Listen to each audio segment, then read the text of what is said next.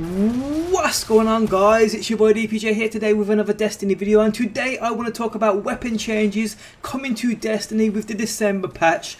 Now, from day one in the Destiny world, playing that PvP I truly enjoyed. Back then, auto rifles were the go-to weapons. Weapons like the Vanquisher, the Shadow Price, the Grim Citizen, the Surus Regime. These weapons absolutely dominated PvP. Bungie noticed this and, to be honest, in my opinion, screwed things up. The patch they dropped ruined auto rifles, and I believe it was Bungie's intent to get other people to branch out and use different weapons to balance it out. But by trying to balance out PvP, PvP actually went to crap for me, where people use three sorts of weapons: pulse rifles, hand cannons and shotguns. Although there was more of a mix up with weapons in that PvP, most who are like me, who believe PvP ain't been the same since the Surus Regime era, would tell you PvP has gotten worse and worse.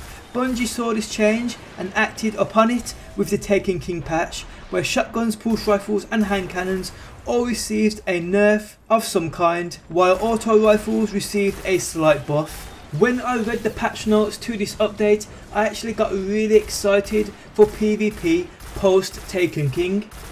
When the Taken King did eventually hit, PvP was the first thing I tried out, and although I could feel a definite improvement in PvP while using auto rifles, they still in my opinion fell short of what pulse rifles offered. Pulse rifles are still the dominant go-to weapon in PvP, they really are, so I'm really excited to see changes are yet again inbound for our PvP arsenal. The latest weekly update states base changes that will be put in place in that December patch. So let's take a look at what's changing, and let's start with auto rifles. This is what Bungie have said about auto rifles and why they are changing. The 2.0 update brought auto rifles back into the competitive PvP spaces as an option. However, we find they are still occasionally losing to pulse rifles at close range. Based on that data, autos are coming up a tiny bit to help them fulfill their intended role. Bungie's goals on auto rifles are as follows. Auto rifles are optimal at close to medium range. Auto rifles can effectively compete against pulse rifles in PvP. The changes coming to auto rifles are as follows: small increase in base damage. Low rate of fire auto rifles such as the Surus Regime and Answering Chord get a 3% base damage increase. Medium rate of fire auto rifles such as the Zalo Supercell get a 7% base damage increase, and high rate of fire auto rifles such as the Necrochasm get a 4% base damage increase. So the changes to auto rifles look promising, and for sure it's heading, in my opinion, in the right direction, and for me this is most important. I'd love for PvP and auto rifles to be at that level they first were, but with the competitive aspects thrown in offered by pulse rifles and hand cannons. We can see on screen now changes coming to pulse rifles, and the main change being that base damage getting a nerf. Although some may not agree with the change, I think it's definitely needed. Low, medium and high rate of fire pulse rifles will be getting around an 8 to 9% damage decrease, which when worked out leads me to believe it will take an extra burst to kill a fully healthed Guardian. The biggest change to a weapon class though is shotguns, and in my opinion it will affect PvP the most. Shotguns have run rampant in PvP for far too long, and they do have their own type of player now who will not like what's happening to them. On screen now we can see the changes coming to shotguns, and they are pretty apparent. Changes coming are: reduce starting damage fall off to match melee lunge ranges. Low range stat fall off starts as standard melee lunge.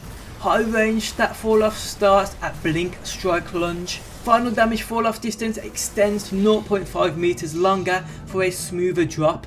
Slower ready stow times for all shotguns.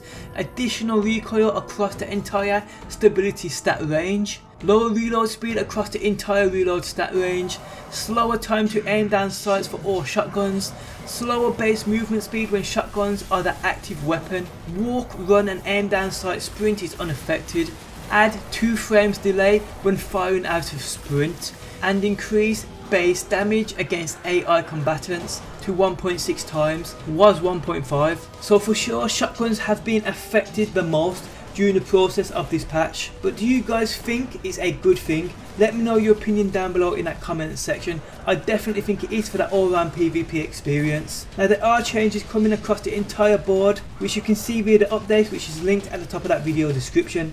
If you guys want to see if your favourite class of weapons has been affected in a positive or negative way. But guys, let me know your opinion on the changes coming to PvP with the December patch. Me personally, I cannot wait for it. Hope you guys enjoyed the video. Do drop a like, I do appreciate the support. Subscribe for daily Destiny and I'll catch you guys on the next one. Peace out until next time.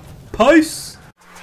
We all on YouTube every damn day, watching these vids of the brand new games. Vid after vid, many are the same. That's why you gotta go and find DPJ. Destiny gameplays, weekly snipes. Heavy uploads gonna have you a hype. Started in the UK, now he's worldwide. DPJ, go and subscribe.